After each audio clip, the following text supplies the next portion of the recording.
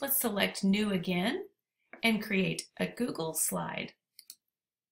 Google Slides kind of works like PowerPoint presentations if you've used that before, but if your teacher ever asks you to create a presentation, here's where you could do that in Google Slides.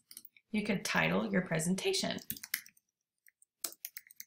Metaphors, we'll stick with that topic. So title your document. It's already generated a title slide for you. So where it says click to add a title, you could add the title of your assignment.